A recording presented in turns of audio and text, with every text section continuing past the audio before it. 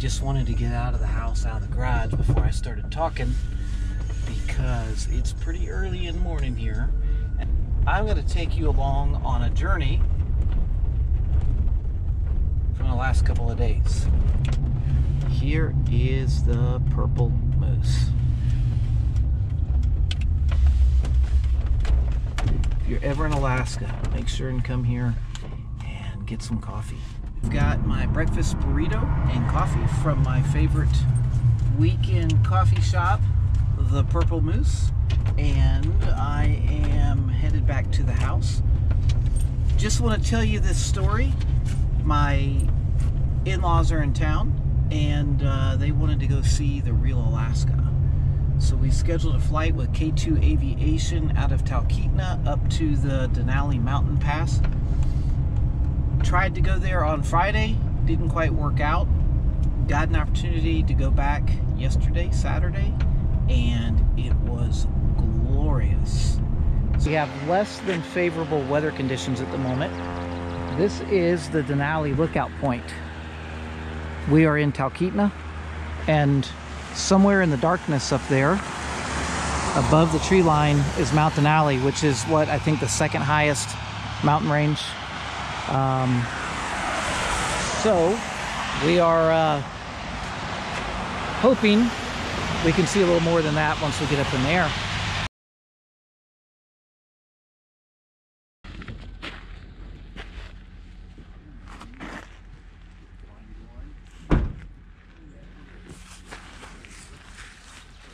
Our flight plan, as it appears right now, has been moved to 1:30 because 11 o'clock, this cloud covering is pretty much hiding everything, and there's snow on the mountain in the landing area as well. So they're going to keep us posted. We're going to go walk around town. Want a coffee, Robin? Yeah. Okay. You want to go to the store? We go around the back. Yeah. Oh. Hi. Yeah. Good morning. They can meet us here, or we wait. We can wait. Question for you. Yeah. On your chart. So have coffee will travel. Yeah. Put that to the mayor. This keeps your hand warm.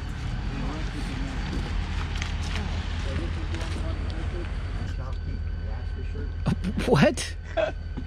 Dad, the little Morton Salt girl. Yeah. Oh. Salty bitch, Alaska. Okay. Yes, that's what it says. We have a native art gallery, Alaskan-made gifts. There's a case with hand-carved knives. Stairs in the corner take you up for the house stuff. There's kid stuff, baby stuff, jammies, Christmas corner, big sale section. You just don't have much here, do you? No. No, we sure don't. But we find It's a mini room. one. Is that? Oh, Eula's. Is that the size of it? I don't know. I'll have to ask Yeah, the kind we have. That's the size of it? Yeah, I believe ours is, Cool. or maybe ours is this size. Yeah. You're here.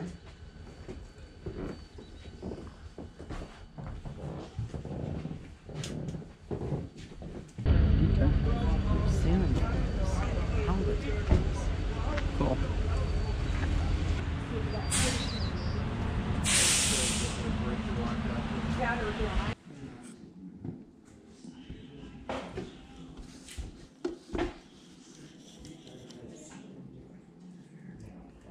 Fairbanks Kombucha. Sipping Streams Tea Company.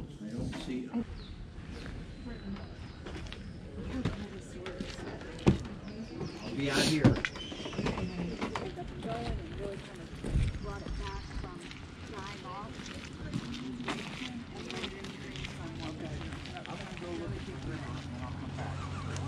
So this one's 30.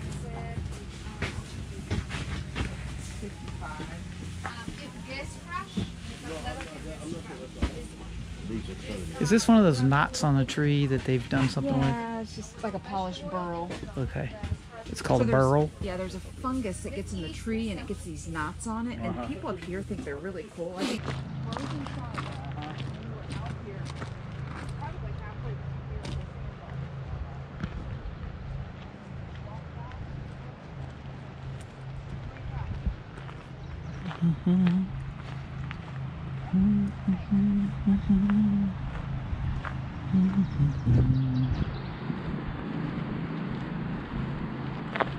Now here's your waterfront cabins. Yeah. What time is it getting to be? It's 11:15. Oh, maybe we should head towards wander to the dining facility.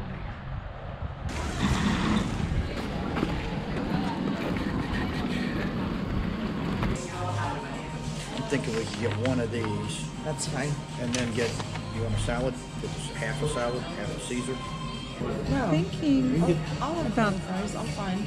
Sure? fish, I eat sweet potato. obviously no bun and stuff, Have your with some sweet potato fries. Thank you.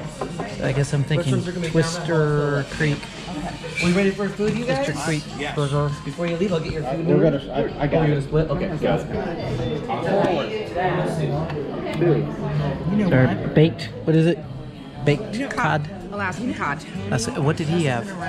Dad and Robin got fish and chips and curly fries. Fish and chips. Want Okay. some fries? No, I'm good. And then we have the whatever the burger is I ordered. Okay. The sun is showing, and I think that's south, right? Am I? Yeah, that's what we need that way. And it's cloudy. Still cloudy. Okay. Well, flight's canceled due to weather, even though we postponed it till later in the day. We're back at the lookout point. This is the kind of weather issues we're dealing with here, but this is our lookout to Mount Denali, where we were earlier, and get up on this. So it's over there somewhere, still quite covered up, but we're gonna maybe see if we can come back again, give it a try. But at least we got to enjoy the town of Talkeetna, and got to see lots of cool things to buy, and had an awesome lunch.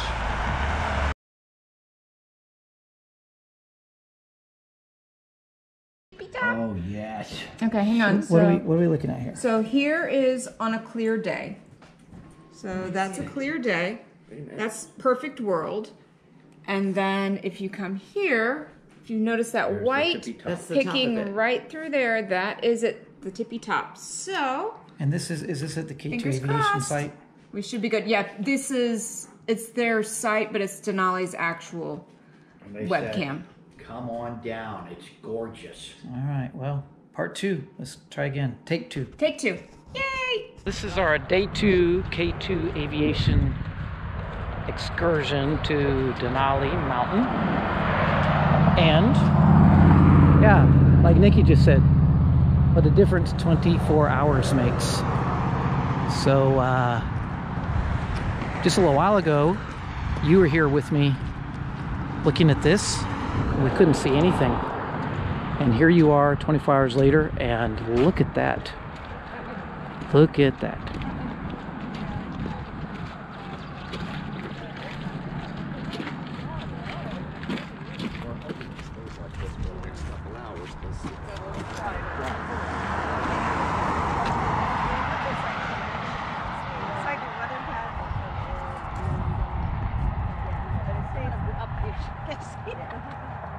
Yeah, no, I grew up in Alaska, but we can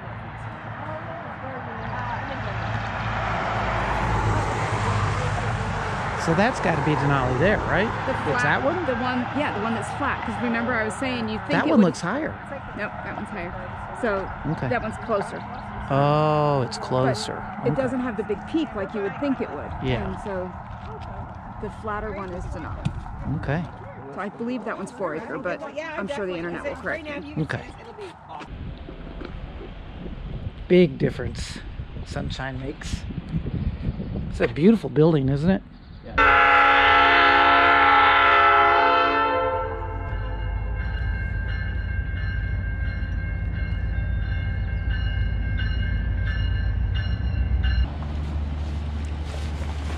Moon boots activated. You know what these need? That button from Back to the Future. And just... So... What do you think? I think you're supposed to do the Velcro and the buckle. Do they make my butt look big? No. So, walking on.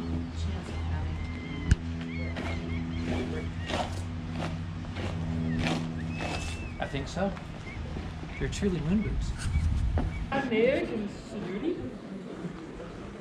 How do you actually say those? Yeah, and what was the other one? How about Jaramonte, party 2? Renee, John Paul? Yeah? We're a party of 4. Oh, party 4, I'll take that. And Salazar? Yeah. Yeah, sweet. That's the hardest part of the flight right there. 2, 4, 6, 8. Who are we missing? How about Johannes, 4-8? We gotta go over some of the safety stuff before we go flying again. My name's Chad. I'll be your pilot today, obviously. Passenger briefing cards. These are in the seat back pocket in front of you, like every other commercial airline you've been on. Comes with a map in case you get lost aboard this really large aircraft or an emergency. We have 2 emergency exits up front, 2 in the back. Those little doors in the front are little turnstile handles. These guys in the back are little lift-up style handles. And again, these are the seat back pocket in front of you. We have a couple ways to communicate in the unlikely event of an emergency. That little white whip antenna you see there on the back is known as an ELT, an emergency locator transmitter. It's automatically activated. If not, there's a red toggle switch up front on the right-hand side of the dash. That's in the arm mode right now. You just push up on that and it'll activate it. That calls the cavalry. We also have this SAC phone with us. Got a little call for help button right on the top of that as well. This is going to be sitting on a cradle up front there charging. While it does, it's going to be leaving a breadcrumb trail that's followed by our flight dispatch. One of 2 flight plans that we're going to be on today. Here we talk to radio on the way out as well, file a secondary flight plan. Due to the remote nature of our operations, take a lot of extra precautions to keep us safe. That's one of the things we do. Another thing we do is we carry a bunch of survival equipment in the rear of this aircraft. We're not going to need that. I just want you to know it's there. No smoke in flight. There's a fire extinguisher just left in my seat. There's one on the back shelf here as well. The most important thing you can do for me for your safety is keep your seatbelt on at all times. You'd be surprised how many people have had to get up and walk around. You're never free to move about the cabin during this flight. We're in the middle of the mountains, there's wind, all the fun stuff. But there's this funny thing as a guide pilot, everybody on the right thinks they're missing everything on the left, and everybody on the left thinks they're missing everything on the right, and they get up and walk around. That's absolutely not allowed. So remain in your seat at all times. That's how they go together, this is how they come apart, this is how they adjust. We all know that. I'll probably remind you to put a little extra tug on your seatbelt as we get closer to the range. It's not uncommon to get a wind shift as we get in there. There's 2 types of turbulence, Mother Nature and me. I can't do anything about Mother Nature, but I love what I do for a living, so if I'm doing too much of this, the glacier that we're going to is at the bottom of Denali, that's like this, so I gotta avoid all that to get to the glacier. I also like to get this big ugly green mountain so you can take some beautiful pictures. So if I'm doing too much maneuvering, let me know, I'll do a little less of that. I'm not here to give you a rodeo ride, or it's not Six Flags, any of that. I'm here to keep you comfortable, so if you end up losing, there's a white bag inside this blue bag. There's been a lot of unsuccessful attempts of people trying to use the blue bag. It's okay. It's not waterproof. It's hard to hold on to once you fill it up. We all have headsets. The headsets have microphones. The only time they work is like when they're right on your lips. So if it's up here, down here, or over either side, it won't pick up. You can hear yourself in what's called your side tones or your ears. I can hear you as well. We're all connected via the intercom. It's kind of like Vegas. What happens in the airplane stays in the airplane. I'm the only one on the button for the outside world, but you will hear all the other radio traffic that I'm listening to as well. So as I'm taxiing out, we're all leaving at the same time, so it's kind of important for you to pay attention to what's going on. And then while I'm landing your aircraft, for obvious reasons, it'll be important time to start. I'm going to give you a little bit of a commentary as to what little I know about flying around this park for the last 5 years. So if you do have any questions, don't hesitate to ask. Again, welcome aboard. My name's Chad. First hand for co-pilots. If you want to sit up front. Nobody? No one's claiming it. I'm claiming it. I was going to be kind. All the way up front, right hand side. All aboard.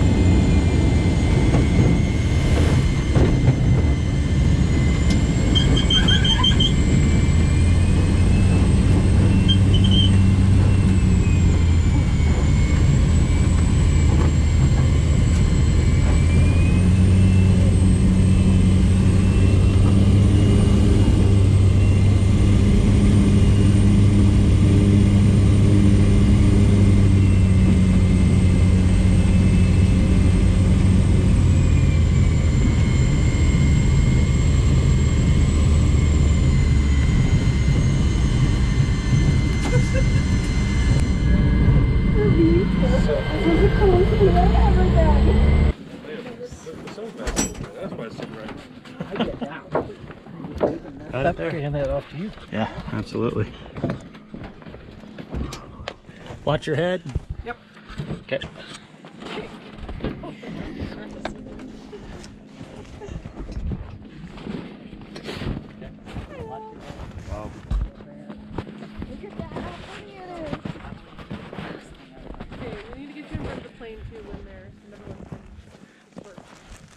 Then. No, Nikki's right here. Oh, the temperature is perfect. Oh, it is. Don't need a coat. No. I don't. I wouldn't go with that. But Look at this view. I do. We gotta get somebody to get a picture of us. We'll have to. See the avalanche? Like a waterfall of snow over here. Right there. Yeah. Down low. Yep. Down low. Yep.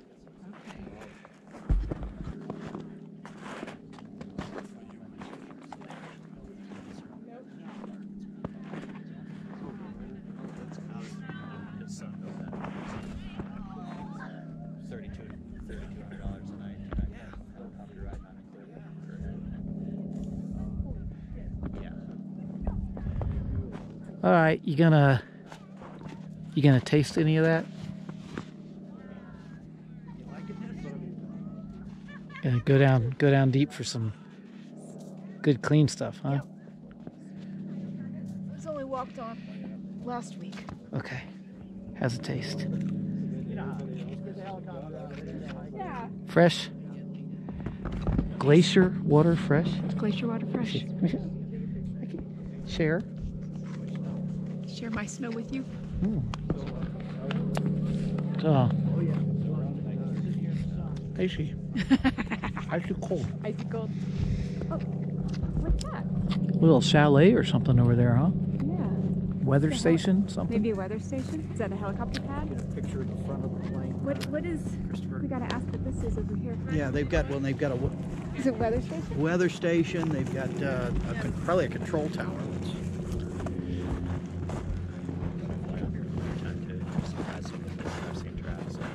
Control tower or something up here. Spot down.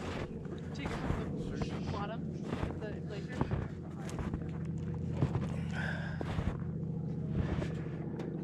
So the shelving air that we saw back there. We would take some cool ones like that. Back for 30 years. Super far away. Yeah, super far away. How far away?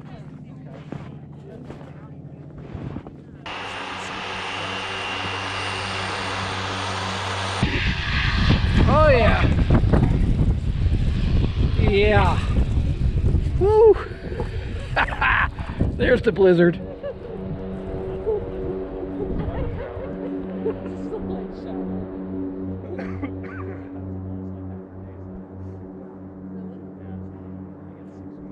And he's off the ground.